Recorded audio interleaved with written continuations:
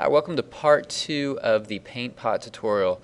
At the end of part 1, what I had done was connected to the emulator. So if you haven't done that yet, you just want to go to connect and either connect to the emulator, or if you're lucky enough to have a phone or an Android device, go ahead and connect using either the OWL companion or the USB cable.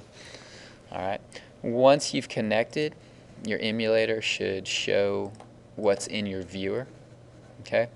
Part 2, we're going to be setting up our blocks. We're going to be programming our app. Gotta love the school bells.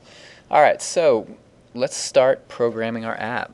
First thing we're going to do is get our buttons to work. So we're going to start with the button red. And when we click on button red, we want to select when button red's clicked, do this. So when button red is clicked, we want it to set the drawing canvas. So we'll go to canvas 1 here. And these go in alphabetical order. So if you want to use this slide, so we want to go down to where it says set.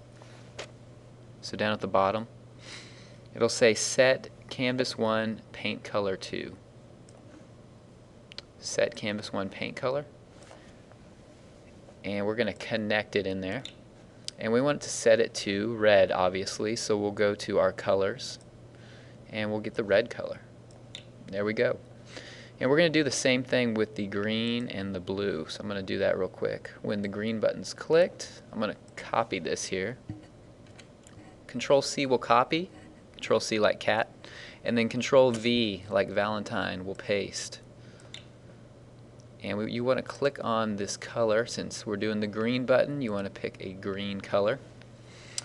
And then we'll do the same setup for the button blue. When button blue's clicked, let's go ahead and select this, Control C and then Control V. And you'll want to select this green color and change it to blue. Alright, so we've got our 3 buttons set up. And we need to set up our wipe button. So let's go to button wipe here. When button wipe is clicked, we want it to do this. We want it to clear the canvas. So under canvas 1, it's going to be under call. So we'll go to where it says call. Call canvas 1 dot clear. That will clear the canvas. So when we click the wipe button, the canvas will be cleared. Alright, so we have 2 things left that we need to do. We need to set up our canvas for when it's touched and when it is dragged. So we'll start with go to canvas 1. So when our canvas 1 is touched,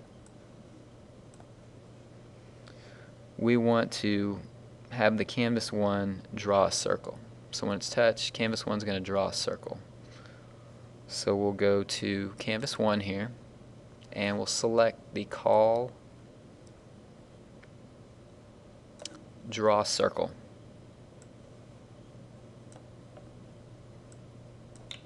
Alright, we'll connect that.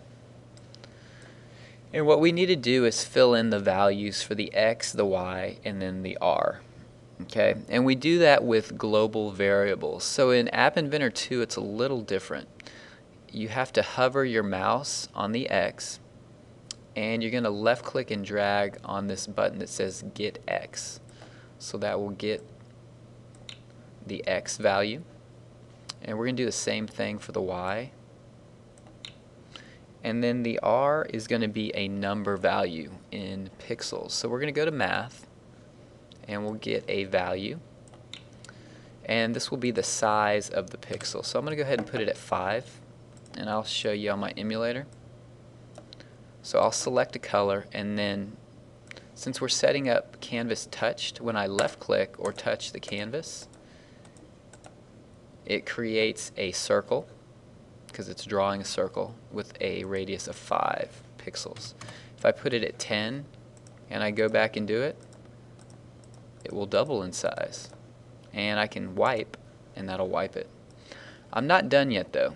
I want to be able to left click and drag and create some cool stuff, and so I'll do that here, and I'm going to move this back to 5. Alright, So let's set up canvas dot drag. So we'll go to canvas 1.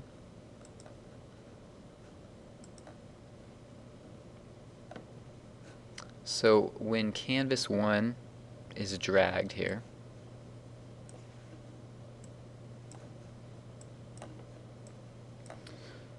we're going to call canvas 1 to draw a line. Alright, so under canvas 1, we're going to go down to where it says call,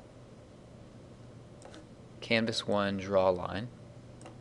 And we need to set up the x1, y1, x2, y2. And basically what that is it's calculating from one x location to the current x location. So previous x1 is your previous x location, and x2 would be the current x location. So where you start dragging and where you end up dragging. Okay? So for x1, the global variable will be previous x. So you hover your mouse till the screen, this little window pops up, and left click and drag on get previous x. y1, you'll go to previous y, get the get previous y global variable, and then x2 and y2 are going to be current x. So x2, get current x, y2 will be current y, get current y. Alright, and you want to make sure, I've seen kids in the past get these confused. x1 and y1 need to be previous x and y. x2 and y2 need to be current x and current y. Once you have those set up, those are all the blocks that we're going to do, and you should be able to click on blue and you click on green. So if you left click and drag, you should be able to draw, and then you should also be able to click on a color and draw that color. Alright. So if you can do that, go ahead and show me, and I will check you off for getting done with part 1 and part 2.